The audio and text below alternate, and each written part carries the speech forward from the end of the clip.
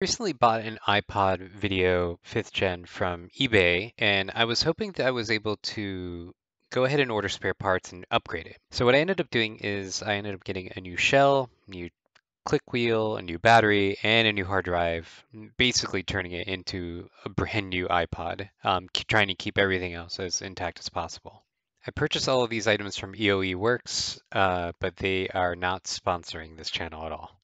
The new hard drive actually uses an SD card instead of a traditional spinning hard drive. And here you can see I'm getting a new shell as well. This one is actually thicker than the one that the iPod came with, and in this bag contains the battery hard drive that's going to be used, the iFlash Solo. And the battery is a 3000 milliamp battery, which is much longer than the one that it came with. And here's a translucent shell, which I'm kind of slowly falling in love with this aesthetic again, and including the click wheel here, that's transparent.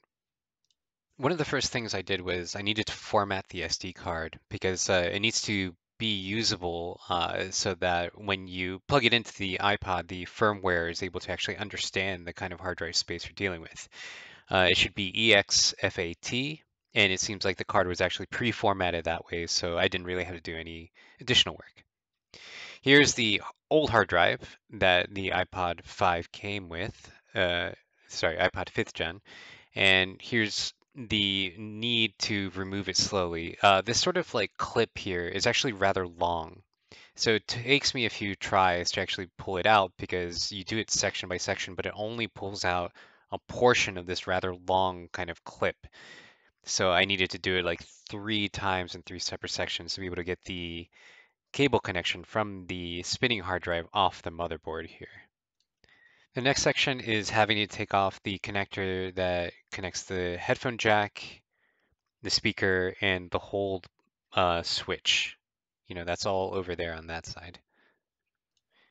There are 3 screws on each side of the iPod that needs to be removed in order to be able to remove the actual holder. And they use Phillips head screws here. And it's interesting because the frame seems so brittle on this section here. I guess it's just due to the fact that this iPod, I think, was released in like 2007 or 8. I can't quite remember the actual year, but it was in the mid to late 2000s. And here, this is the cable connection for the LCD screen itself. It needs to be, carefully done. But again, it's another situation where it's rather long, and so you need to try and address the whole length of it at the same time. So with the screen now off, we can now pull apart the frame and pull the motherboard along with it. Along with the frame here and the motherboard, of course, is the click wheel, and that will need to be taken off in order to be able to replace it with a new one. Here, this section is glued to the frame, which I've had the hardest time trying to figure out what the functionality of this part of the click wheel is. The only thing I can think of is it's a form of ground.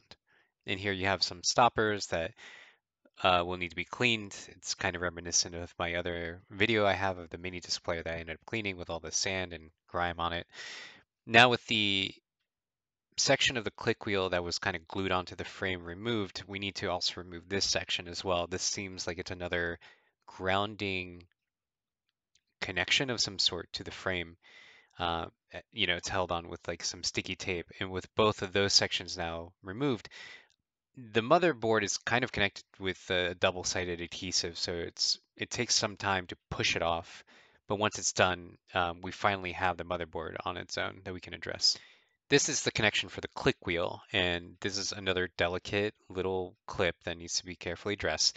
What's interesting about the circuitry here that I'm about to try and take apart, this is also double-sided taped adhered to the motherboard itself. So it takes a little bit of, kind of consistent pressure to remove this. But the next step after this is, you take off the glue on the other side and you're able to remove this, is that the click wheel that you're going to be installing also has double-sided tape on the other side of it in order to mimic how it was being used before. So this is actually the problem, that now you have to expose the adhesive side while also trying to slot in to that connection there at the same time. So you don't want to accidentally press down too hard while you're trying to insert this into the slot, because you're trying to make it so you insert it into the slot, and then as soon as you know it's in there correctly, to then press down to mimic how it was originally done on the iPod before. So that's what made this rather tricky of an endeavor, is to get the it seated correctly. In this section, I'm actually using a multimeter to just test the connection to see that everything is seated properly. I had the hardest time trying to figure out whether it's slotted in far enough or not. And that's sort of a running theme while installing new components to this iPod motherboard, is not knowing whether you've actually seated it properly or not. Here we're trying to actually reinstall the motherboard and pushing it in a little bit. And here I was trying to actually mimic again the adhesive that was on the side of the other click wheel here. And I'm trying to use Kapton tape to put it on, but in the end, I don't think I was successful. So I just like let it be.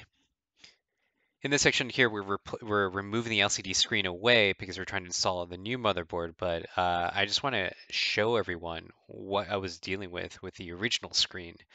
As you can tell, the one from eBay was incredibly scratched up and very hard to actually see through. Here, this is the actual LCD screen itself, and I'm using a Q-tip with a solution that's supposed to be delicate on screens. So I'm just like lightly trying to take the grime out, because the intention is to put this LCD screen under new housing, under a new case, in order to be able to see things well. And I think I was able to take off most of the grime here. As you can tell, like I'm trying to work on it under the microscope as best as I can. This also ended up being a funny issue with the click wheel. The center button is really hard to actually line up and mount when you're trying to install it at this stage. So I used Kapton tape here just to hold it in place while I'm going to try and maneuver the case on top of it so that the click wheel kind of settles in there into the center appropriately. And I'm using the rest of the frame to guide in the installation here. And it's just kind of a press fit. You kind of press it a little bit in order to get the frame itself around and get everything situated. Here you'll see there's not enough clearance. There's some issue here with like the tolerance of the case itself that I just bought. And I know that Colin from This Does Not Compute, whose video I use extensively to figure out what I was doing, he mentioned having to clip away something in order to make the screws fit in appropriately. But what I ended up doing was just I pressed really hard and screwed it in. I thought that was fine. This next section, it's a what I'm trying to do is I'm trying to transfer over the headphone jack and the actual click wheel section and the hold button, of course, over into the new shell. And this is actually going to be a big problem because the new shell is actually thicker, as I mentioned earlier.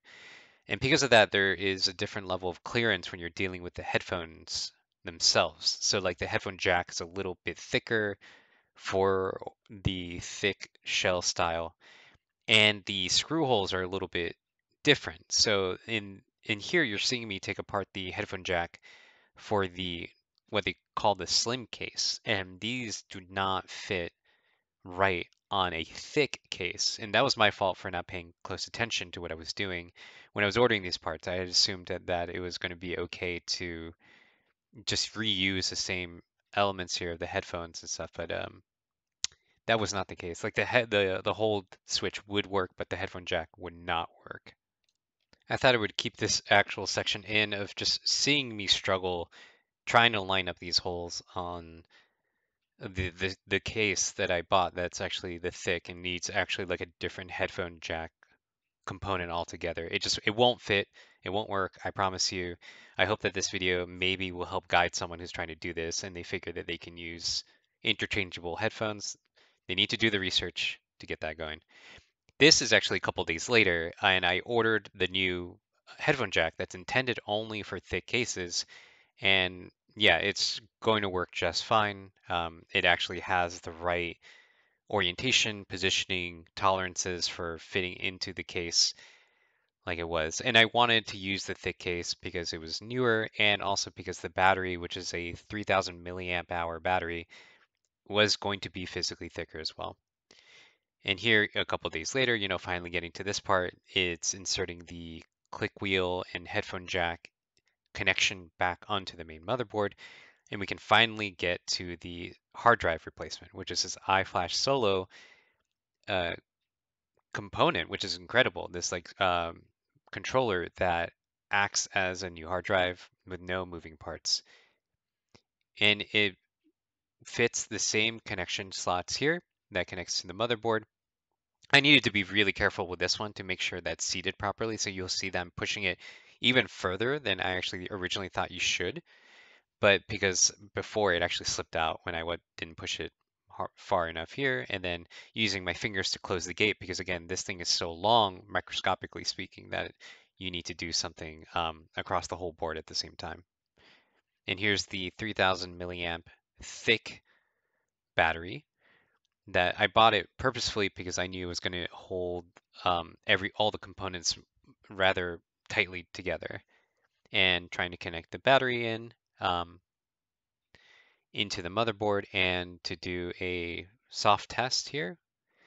And in this section, it says hard drive basically needs to be wiped. The iTunes needs to be connected in order to flash the iPod. So all the connection here is working as expected. And here it's a very tough push in order to make things go because it's in order to, make the unit complete because it sounds like you're breaking it apart. A lot of cracking is happening. But if you push hard enough, make sure that there's nothing around the edges that might get caught. And then as soon as you hear all the clicks, you should be done. And here's the obligatory peel of the new shell